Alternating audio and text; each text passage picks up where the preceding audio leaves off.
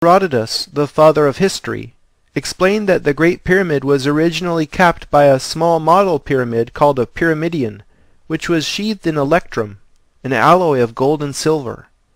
Unfortunately, the valuable pyramidion is long gone.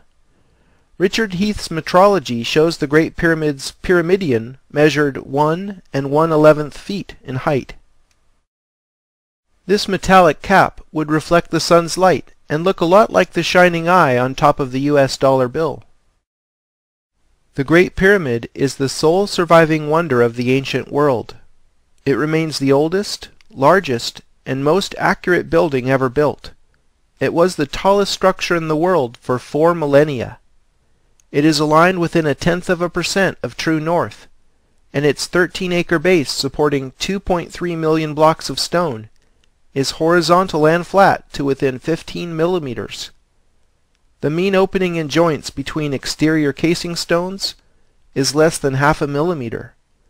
The scale and accuracy are astounding. I believe that even with all the money in the world, we do not have the technical capability to replicate the Great Pyramid today.